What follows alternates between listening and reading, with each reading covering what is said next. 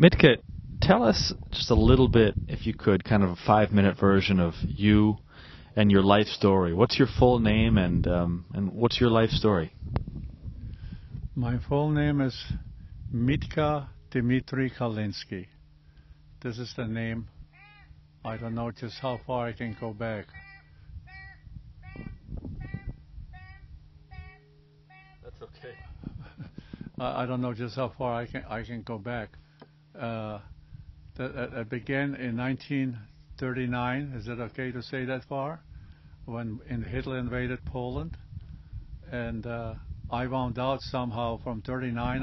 I wound out in a Ukraine called Bila Tserkva, Ukraine, and I was there 2 years, 2 winters. I did not know the years in those. I was too little, but I remember 2 winters, and in 1941 when Hitler invaded Poland, that's my problem started. The Germans came to the boarding school, and I ran away from that boarding school, and I was picked up, and they sent me near Kiev, and they execute a lot of people in Kiev.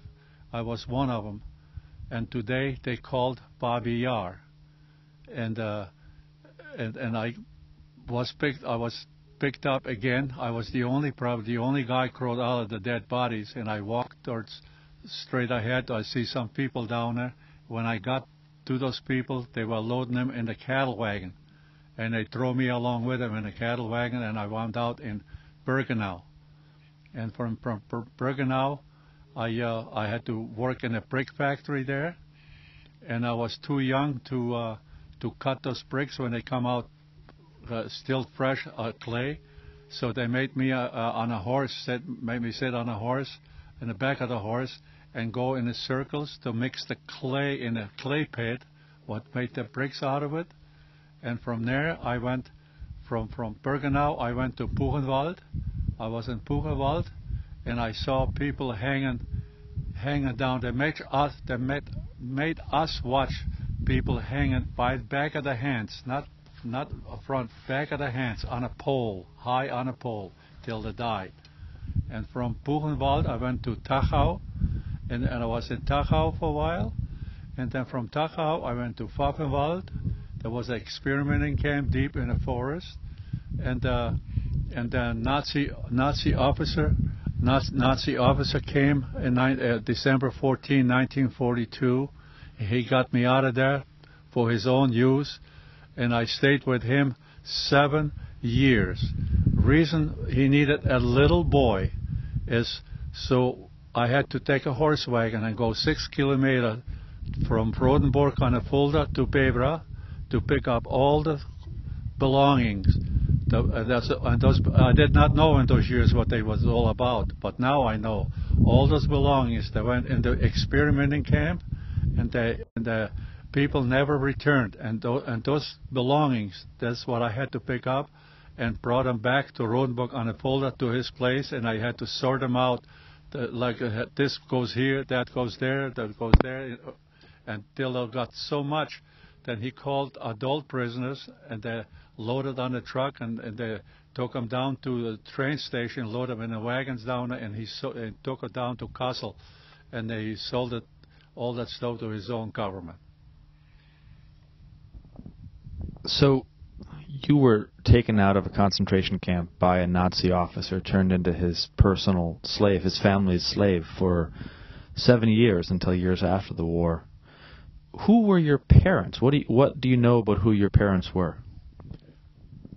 I didn't know anything about my parents. Only thing I remember, oh God, my beautiful mother.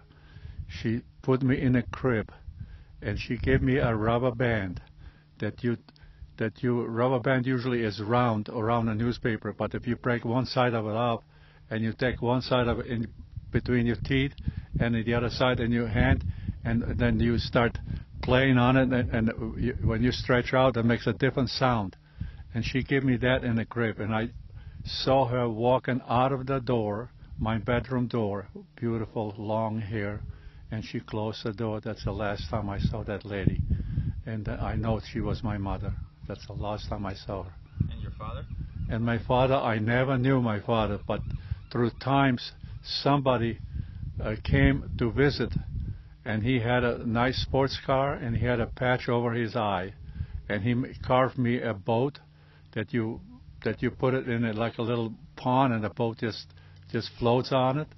And then I remember that, and then so many years later, I mean that's a lot of years later, turned out to be he was my father, because I reunite with my two living half sisters. One half sister in London, England. They were liberated from Bergen-Belsen. That's the camp where Anne Frank died. And I met her and confirmed all this what I just told you. And so who was your father now that you know? Now, my father, oh God, my father. I always been told from one prisoner that my father was above Polish officer. And he turned out to be, he was a colonel in the Polish army from 1932, full colonel till 1939 in a town called Rovno. That's a Polish Ukraine, Rovno. And I visited his grave in London, England. What's his name? What was his name? That's a Ladislav Kalinski. Your time living with the German family. Where did you live? What was the name of the town in Germany? And what was the best and what was the worst of what you experienced there? The town where I stayed in was called Rodenburg an der Fulda. That's between Kassel and Frankfurt. And as far as the best, I don't know the best, but I tell you the worst. No food, no shoes for 7 years, wore rags on my feet in winter, and summer work bare feet on a field, and eating raw potatoes. And when I had to feed the pigs, that they had the nice warm food, but before I give them the warm food, I got in first, and that was my meal. Where did you stay when you were living with the Dürer family in Rotenburg? Well, they had a room, not too far away from the stall where the horses are, and they had a bars on the window, and they closed me. They locked me up every night, and I had to sleep on. I had just a straw bunk with a straw, and I had to. I'm ashamed to say this. I have to replace the straw every day because I was wetting my bed every night, every morning. I have wet my bed, and I was not very liked for them to do all that stuff. And there was another thing. I don't know if I should say this or not. Their son was missing in Russia, and once in a while they get a letter from the east, bad news about their son. So they took the anger on me by saying like this: while my son is missing in Russia, and here I had to feed his Judenfresser. So they called you a Judenfresser, a Jewish animal sometimes. But they also gave you a German name. What was that name, and why did they call you that? Well, that I don't know. Soon as I got there, they changed my name completely. Everything I knew, I forget everything that I knew, and they called me, your name is Martin. From now on in, it's Martin, only Martin, that's it. And anything else, nothing. For 7 years, Martin. And 7 years later, when I was released in 1949, there was on a paper that found, your name is Dmitry Kalinski. And that name is so far away. Didn't even recognize. But the only name I recognized after Martin is Mitka. Mitka, I remember that, but I never been called that for nothing for 7 years except Martin. Perhaps they called you Martin, so no one else in the town would know that you were Jewish. But you learned to play music while you lived in Rotenburg, while you lived with the Dürer family. How did that happen? Oh, there's a happy and a sad. I said before, not happy, but this part was happy. They sent me to work, and I had to go buy uh, by Nazis' Hof, that would be a farm. And when I walked by there, I hear such a beautiful music, accordion music. I dropped everything what I had in my hand, and I had to go what the music was playing. And when I got there, some prisoner had one of those button accordions. He played that, and I had to have that button accordion. And somehow that prisoner that played the accordion told me, if you can get me half a pound of speck, that would be like a salt pork, but this one here is a smoked speck, as it's like a bacon. If you cut it and slice it, would be bacon. He knew I had access to that, but that's the deal he gave me. So I had to go over there after he told me how to make a key, skeleton key. With a piece of wire, you bend it on one end of it, and flatten it with a hammer on the bottom, and then turn on the other side. Turn it so you can put your thumb on it and turn it, and it worked. And then when I walked to the Nazi farm, I opened the door there, and with that skeleton keys, and I got into the smokehouse. What that speck was? What do I know about half a pound? I took the whole thing and I put it in my shirt, and then closed the door, and I ran back to that prisoner down there, and give him that half a pound of speck, that whole slab, and he gave me the accordion. Now I had the accordion. Now I went back to that Nazi farm again. Now I have a problem. What am I going to do with the accordion now? So my thought was I had to go in the back, from the back yard, and had a stationary ladder in the barn that goes clear up to the third loft. And I had to go, and I buried the accordion up there in the hay, and I came down and went back to the prisoners where I was sent to go to work. And I picked up what I dropped down on the ground, and I had to go to work, and this is how I got the accordion. And that was probably the nicest thing in my life, because when I went to work in the field, long hours in the field, where do you think my mind was? It was on the accordion, and that kind of cut the day short on me. What songs did you play on the accordion, and how did you learn those songs? Well, the first song I learned, they had the soldiers from one of the schools. Schools was converted to a prison. Half of it Germans went to that school, and occasionally those soldiers, they come in marching, maybe like 20, 30 soldiers at the time. When they come into the town, boy, they march real sharp, and they with a what do you call it, with a cobblestone, and they had the horseshoe cleats on their shoes. When I was marching, you can hear them marching, and they sung one of the German songs. I can play that song on the accordion, and I can sing it for you right here, right now, but I don't know the name of it. I just found out today the name of it, and that's this gentleman. He, believe me or not, he has something. Somebody played on the accordion the same song that I learned on the button accordion, and it was not easy for me to learn. I had to play one note at a time, but I knew that song in my ear. I couldn't forget it, because I got a good ear for songs, and I played it, and I finally made the full song out of it, and I can still play it today for you. So you learned to play the accordion based on the German soldiers' songs, marching songs, as they marched along Cobblestone Street outside in the streets of Rotenburg. That's incredible. What happened? What happened to you? What happened to the family who was your slave masters as the war ended? Well, it was kind of confusion. When I didn't even know that. I don't even know who won that war. The soldiers were in town. From little boy point of view, if the soldiers are in town, the war is not ended.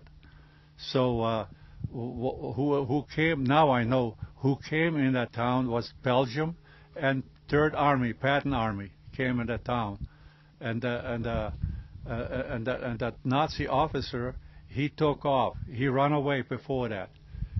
And then when he decided realized that he was in the Russian zone, right away he realized he better come back in American zone. He would be treated a little better. And when he came back, snuck in the town, the Belgium caught both of them, the Nazi officer and his buddy. And the other Nazi officer, he was beaten to death with the butt of the rifle. And they start beating on this other Nazi that had me for 7 years. And till the people with a white helmet, now I know those are MPs, they stopped him. And they nursed him. And he was trialed in 1946 and sent him to prison. But before he was sentenced, you were taken to the courthouse to testify on behalf of Gustav Dürer, your captor, who was accused of war crimes. What was that about? Why were you taken to testify on his behalf? That part there is very, very sad thing, because his mother told me, now we must help Uncle Gustav, because everybody's pointing finger at him, like it's all his fault, everything. They told me now we must help him. I even went so far and picked up the cigarette butts that the Americans threw out of the windows. They captured some of the buildings, and I got those tobaccos all together, and I rolled up as a cigarette. I even sent that cigarette over to him when he was captured and sent him to Melsungen. He was stationed there for a while, kept him there before they sent him in a big house. And those Nazi family, I did not know in those days. They kept so close eye on me, so I don't talk to anybody else. Had I talked to somebody else, big brother or something like that, he probably would have been in a Nuremberg trial. And when did you finally leave the Dürer household, and where did you go next? Well, I stayed there till 1949. They kept, like I said, they kept real close. I didn't even know the war ended. They kept close eye on me, and what was that the question? Where did you go next? Well, I stayed with them till 1949, and somebody must have reported to the authority. There's a boy down in that house does not belong in there, and I was. The soldiers, the Patton Army, came to that house and got me out of there, and they sent me to Rathaus. They hold me there for a while till the international IRO UNRWA in 1949. They sent me to Hanau, that would be near Frankfurt, and from Hanau they sent me to Bad Aibling. That was my first freedom right there. And when you finally came to the United States, where were you sent, and what did you do?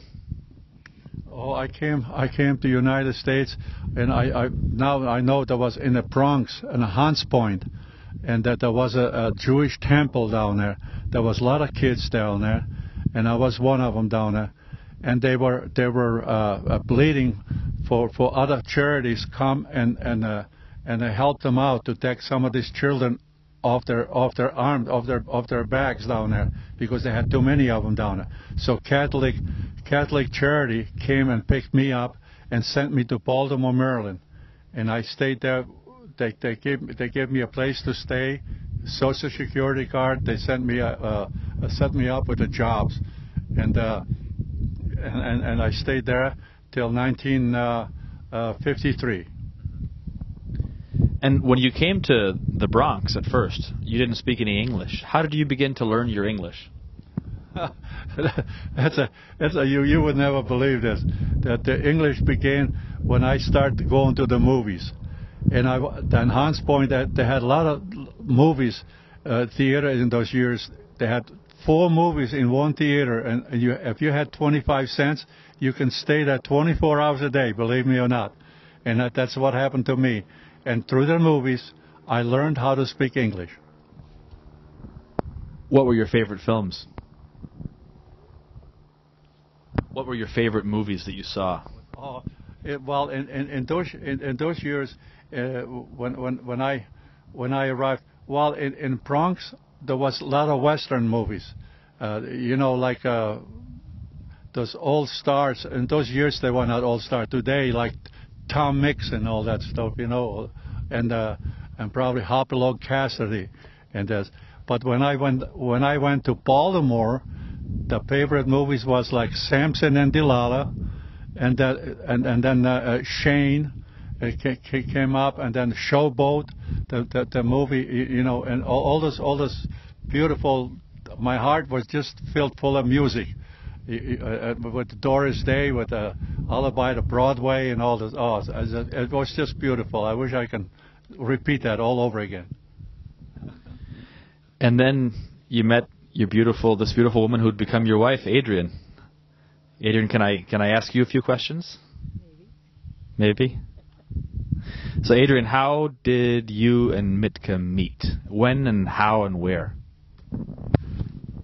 We met in North Tonawanda, New York, and he applied for a job at a plant where I was working in the office, and he got a job as a forklift driver, and he got it by going to a house that was near there that had a swastika on the porch, cut out of the wood on the base of the porch. And when he got the application to work there in ADSCO, he took the application and went to that house hoping that they would help him to fill it out, which he did, or they did for him. They were happy to help him because they were German, and that's how he got a job at ADSCO, and that's where we met. And how did he break the ice? What happened on your very first date?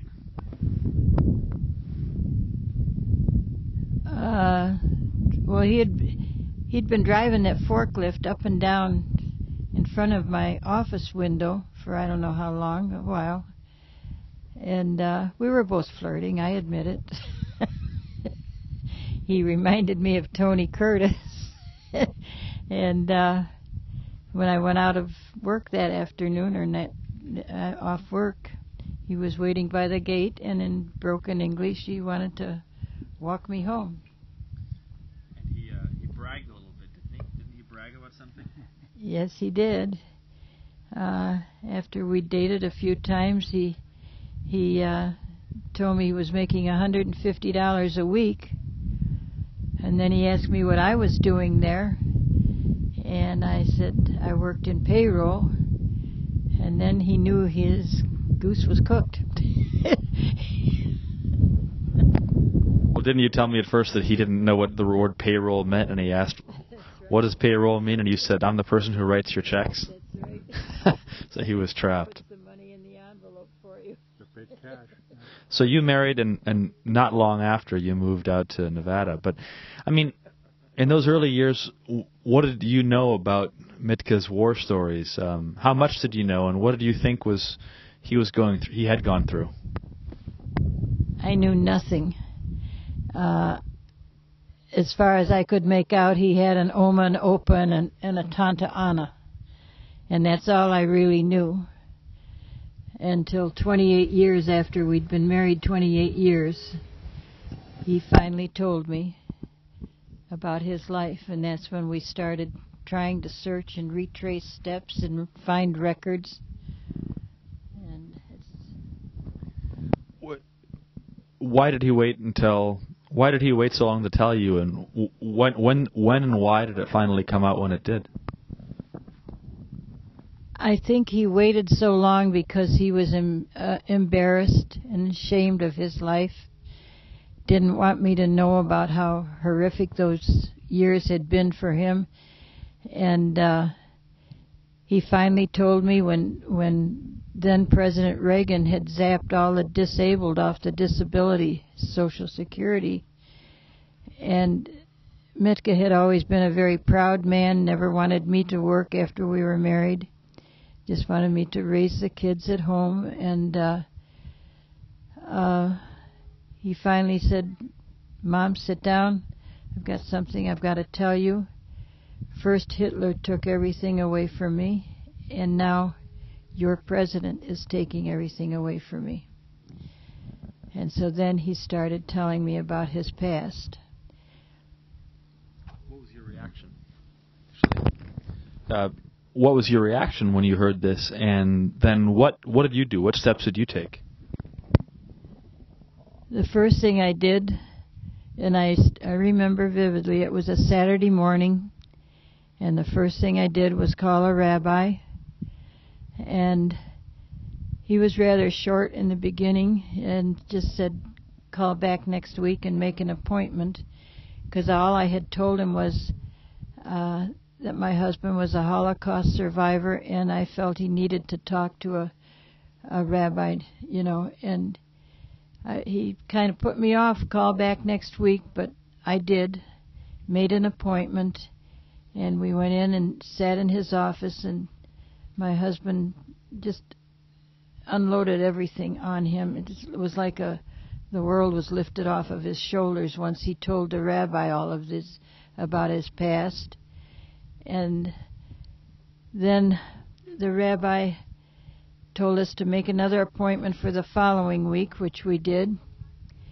And we went back, and he had a conference phone set up on his desk in the temple. And he said, we're going to call that Nazi. And he had a university professor there, professor of German there. And he wanted the professor to question this Nazi because Mitka was trembling that he would dare to question this Nazi that had kept him for 7 years. And that he did. He questioned him. What happened then after the phone call? What happened? What was the next step you took? The next step, what did we do? No, the first thing he did was apply for a United States. That was what the professor was asking the Nazi for. He said Mitka needed this information about his past, where he had gotten him, how old he was, and what he knew about his family, everything, and claimed that Mitka needed this to get his citizenship. And so as soon as we worked on that, we tried to get. The rabbi had told us about the Jewish survivors getting quite a good settlement from the German government, and he helped us to apply, but there was no records to confirm where my husband had really been imprisoned or anything else, and he was turned down every step of the way. He didn't meet the criteria, and so he was eventually put back on. We got an attorney, and he I don't know. He talked to a judge, and the judge reinstated my husband onto the Social Security rolls, and we got what amounted to $2,500, 5,000 Deutschmarks from the German government, and we used that money and took a trip to Germany to try to retrace his steps in Rothenburg, and intending to go to Erelson and see if there was any records, but we didn't get past Rothenburg, but we did make more contacts there, and through that, and then one step at a time, we got to this point. Mitka, did you get to meet Gustav Dürr again when you returned to Germany? That was my wish. When I talked to him in a rabbi's office, he said he had records that he's going to send to me, and but he hasn't. So when we went to Germany in 1984.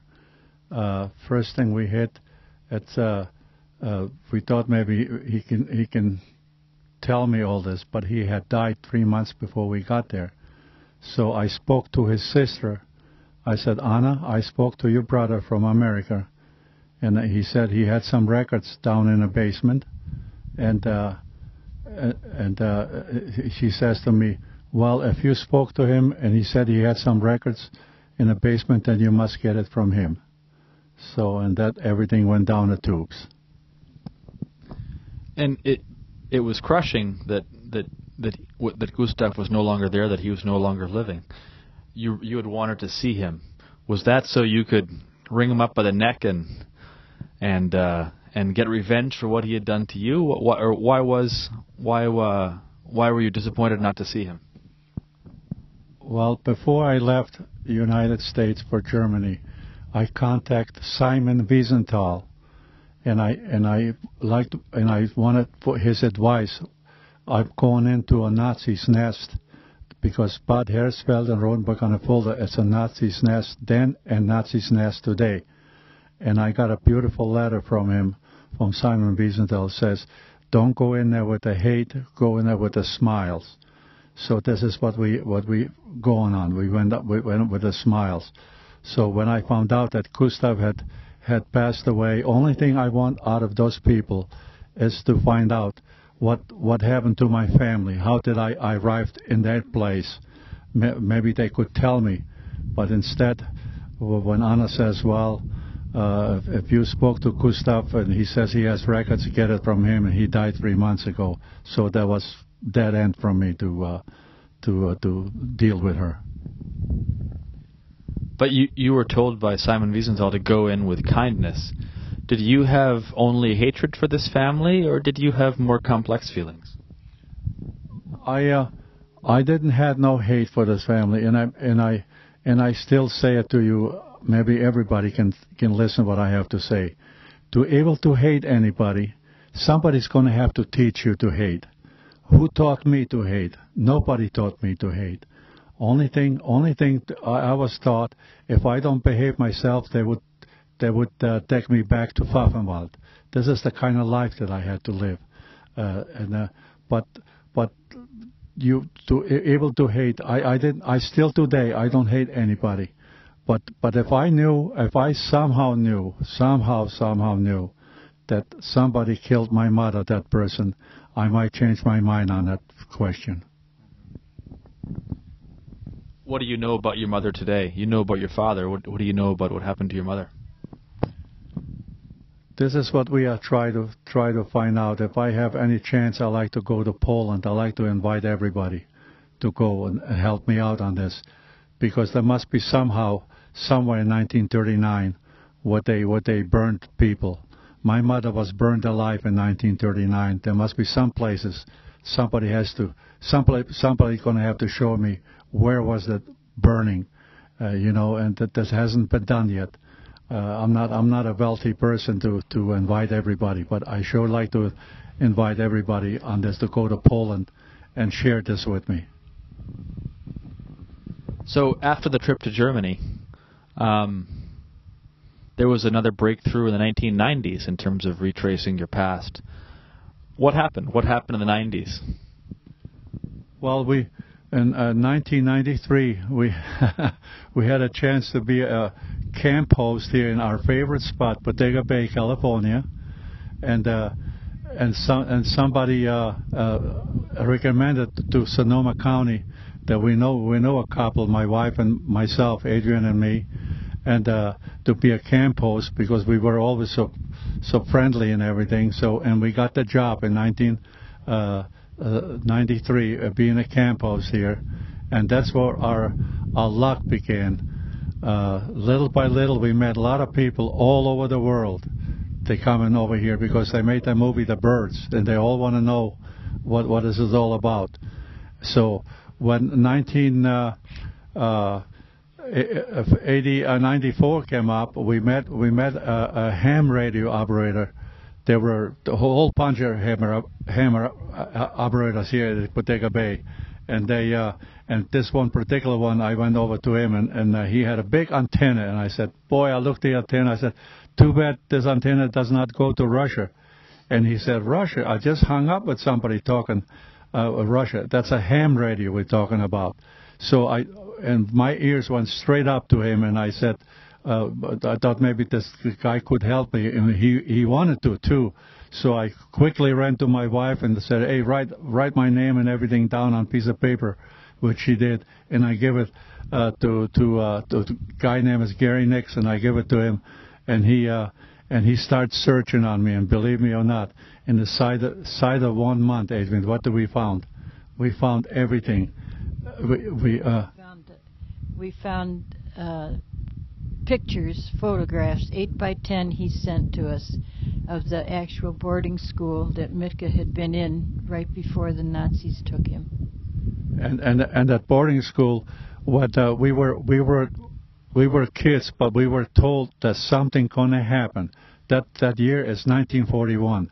That there's something gonna happen in a month's time. But what is a month's time? But anyway, month's time came. 5 bombs dropped during the night, and next morning, we kids, we went up front. All the adults were gone, and I seen those trucks pulling out front of the gate, and I have the pictures here, right there at the front of that gate where I got the pictures. And another boy and I, we made a left turn, and we went across the river, try to find our teacher, because we knew she lived across the water, but where we did not know. And we tried to find her. We kept on walking. We never did find the teacher. And I was picked up, and they sent me down to near Kiev. Today they called it Babi Yar, that execute so many thousands of people down there, and I was one of them. And Gary Nixon also helped you learn who your father had been, Colonel Kalinski. And then you saw his gravestone, didn't you? How did that happen? And what was that like? Well, in 1995, when America celebrated, or the world, I should say, celebrate 50 years defeat Germans, and somebody somehow told San Francisco, there's a survivor here at Bodega Bay, California, and about 6 channels came over here and interviewed me over here about that, searching for my family.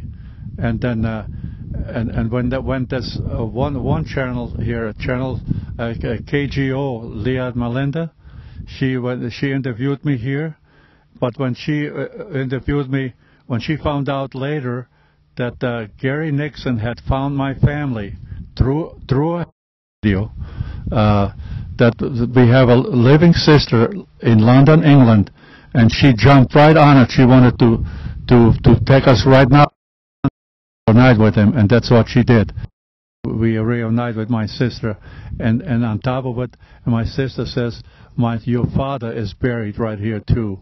So I went over there, oh gosh, and I seen my father's grave. And then later, a few years later, you reclaimed your Jewish heritage. What was that like? What happened in 2001 in New York City, and what did that mean for you? Well, one led to another. Steven Spielberg, the shower that got involved in this, and they called me a few times right here at Bodega Bay, and I hung up the phone on that deal, because I don't like to talk on the phone on something like that.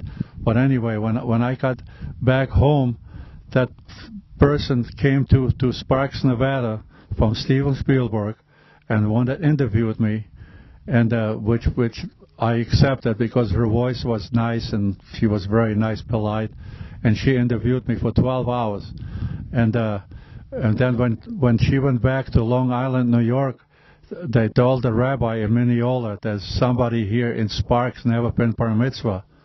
And that boy, the rabbi, called me right away and says, Mitka, don't worry about it, just he sent me prayers over a phone, told me some prayers, and then he sent me a letter to study some of the prayers, but I cannot read and write, and that's what when he meant by that. Don't worry about it. Oh, he was so warm friend for Rabbi, they paid a trip, my wife and I, to Long Island, New York in 1901, and it's to 2001. And I've been bar mitzvah in Long Island, New York, and that's you can find that on the internet. The Guidepost, Washington Post, New York Post, and all that places down at Jewish Week, Jewish Press, and everything. So you reclaimed your Jewish heritage by being bar mitzvahed as an older man, and on that trip you also went down to Lower Manhattan and looked out at the Statue of Liberty and had a few words for her or with her. What were those words that you shared with the Statue of Liberty? When I visit, there's a Holocaust museum right nearby Lower Manhattan in Padbury Park, and I was up there, and I happened to be alone there. there was a big window, and there was a bench sitting right next to the window. And I sat down and I looked at that statue there, looked at that lady, and I told to that lady, to myself, when I came here in 1951 and I saw you, I did not know who you were. And now that I sit here, now I know who you are, and I just got choked up. Last question, because it's getting really cold here, I know. Why is your story so important, and what can people learn from your story? Well, that I don't know. I just like to like I'm telling when I speak to the class, to the kids, just telling them how glad you are to have mother and father here to care for you being in school, something that I never had any chance to do that. And I just try to tell that kids, if you disgruntled with you, like many kids say, I hate you, mother, I hate you, father. I like to tell that kid, then give him to me, you father. And I just want the kids to know that how lucky they are to be with their families and have a school education, which I never had any. It's just shameful for me to tell you, grown man like me, to tell you I cannot even write my own name.